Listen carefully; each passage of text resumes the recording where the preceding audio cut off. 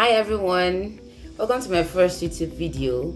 My name is Divine and I'm so excited to start this journey with you. Here on Smooth Learning with Dr. Divine, we will be exploring fascinating science topics, we'll be simplifying concepts, and also we'll be learning with drawings and tips. Whether you are preparing for exams or you just love to learn, you will find something helpful here. Today, I will be introducing anatomy to you. Have you ever wondered how your body is built or how every part of your body works together to keep you alive? Firstly, I would like to mention that for each gender, of course, I mean for humans, the female and the male, there are variations in their anatomy, I mean in their structure. Let's go through the outline together. What is anatomy? What are the levels of organization? What are the branches of anatomy? The importance of anatomy. And lastly, the tips for studying anatomy. What is anatomy? Anatomy is the branch of science that studies the structure of living organisms. In humans, it's all about understanding how our bodies are built, from the smallest cell to the largest organ. Just like the same way we have a building and we have the building made up of several building blocks. That is exactly what anatomy is. It's all about understanding how our bodies are built from the smallest cell to the largest organ. Levels of organization in the body. We have the cells. These are the smallest structural and functional unit of life. In fact, the cell is actually the building block of life. It is what makes up life. The second level is the tissues. These are groups of similar cells working together. Then we have the organs. These are tissues combined together to form organs like the heart or lungs. 4, we have the organ systems.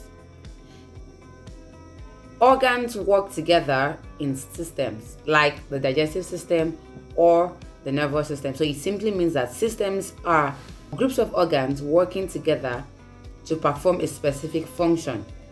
Lastly, an organism. All systems together form the entire human body. Now, this is an example of each of these levels of organization. We have the cells, the tissues, the organ system, and organism. An example of a cell is the heart muscle cell. An example of the tissue is heart muscle tissue. Example of an organ is the heart. And an example of an organ system is the cardiovascular system. An example of an organism is human. This means that the smallest unit of the heart is a cell. That is the heart muscle cell. Several heart muscle cells come together to form the heart muscle tissue. And this heart muscle tissue comes together to form the heart. Where would you find the cardiovascular system? Of course, in a human. The next topic is the branches of anatomy. The first branch is gross or topographical anatomy.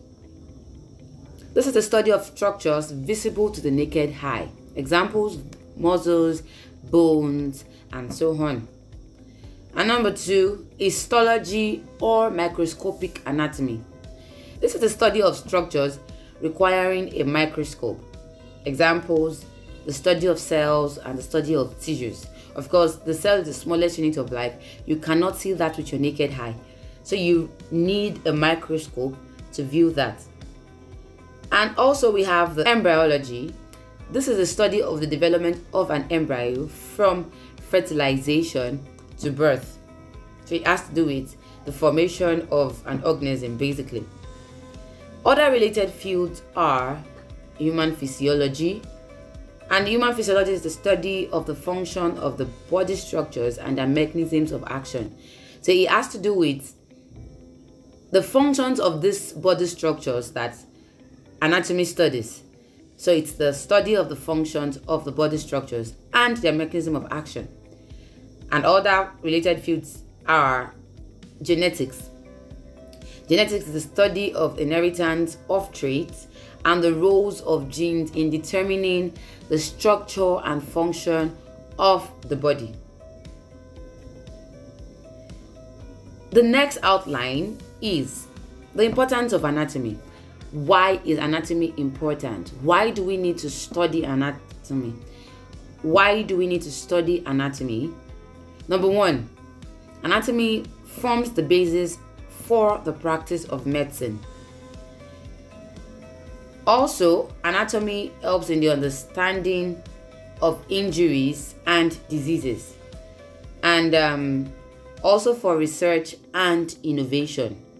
Now, to the tips for studying anatomy. Anatomy could be a little bit bulky or volatile.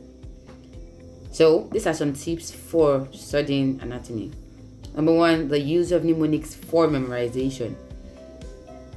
For example, to remember the levels of organization, which are the cells, tissue, organ system, and organism. You could remember this instead. Cute tigers often sleep outside. Now that makes it easier to remember anatomy.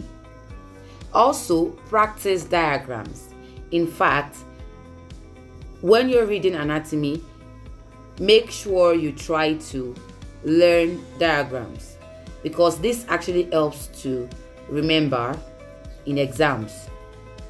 Also, use 3D models and atlas to visualize structures. This could be online platforms or even textbooks for you to visualize structures. For instance, to find where a particular bone is, or where a particular vessel is, let's say artery or vein, or where a particular nerve is found, or even an organ.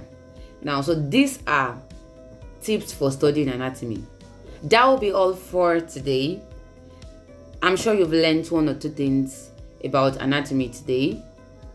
To get more of this content, please subscribe and click on the notification bell to see my next video. See you in my next video. Bye.